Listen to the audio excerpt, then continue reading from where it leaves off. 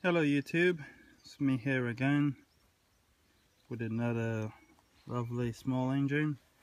This one is the 61 size.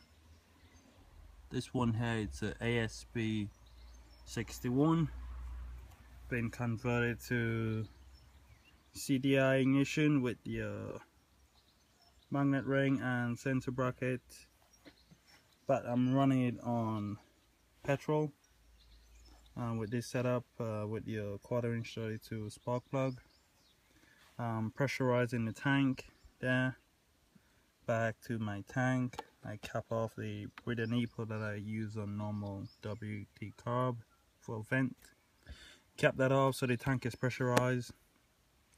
Engine is pretty much brand new. First start about 10 minutes ago. The setting was really easy to find. The prop is on a bit of small side. I think it's a 12 by 6 prop at the moment. So the engine is revving right up to 92, 95, 100 on the top RPM. Idles, if I could hold the throttle arm steady, idles happily around 1500, 1500 with this prop. And a bigger prop will even give you a steadier more idle on this setup. Because the engine is brand new, it's still a bit tricky to hand start, and the prop is so tiny as well. I haven't figured a bit out yet. But I'm using my starter motor on it. Battery I'm using is a 6.6 volts battery. You could use a 2-cell LiPo, which is a 7.4 battery. Spark plug cap, I'm gonna install it again. So this one is a twist and locked, push down, and you twist clockwise to get it locked, and you can see it's locked in place. You want to remove it and twist it anti-clockwise to get it off. And if the cap is a bit tight to go on, when you get your kit, put a bit of oil or a bit of W40 down inside of it. Slips on right nicely for you. Okay, gonna give it a start up and see what you think. Battery plugged in, get my starter. I don't know how I'm gonna do it because I need to hold the battery at the same time I'm starting. So okay, give it a try.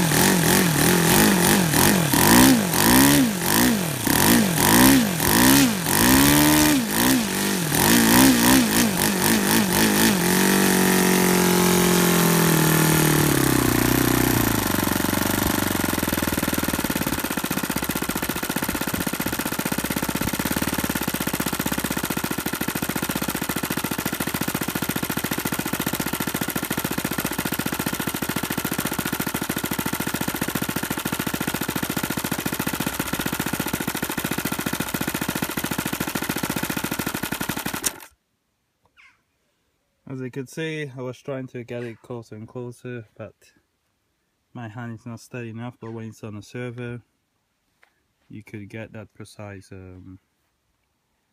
movements that you want. So you could see really good transition with this setup. In spite I'm using the glow carb, was really easy to set. No problem at all, I find. Hold the top RPM, it holds the idle if you could hold the throttle arm steady. So you will check in the link, check in the description of this video, and you will find the links what will take you to the ring and bracket. And so yeah, so stay tuned for more great videos to come. If you have any question, get in touch by my website. Use the links in the description, find my website, get in touch, ask a question, and we'll take it from there. So once again, ASP 61, so I think these will fit the ASP SC Magnum and PH engines. They won't fit the OS. I do have one coming up soon for the OS version, but there you go. Okay, stay tuned for more great videos to come. Cheers, bye.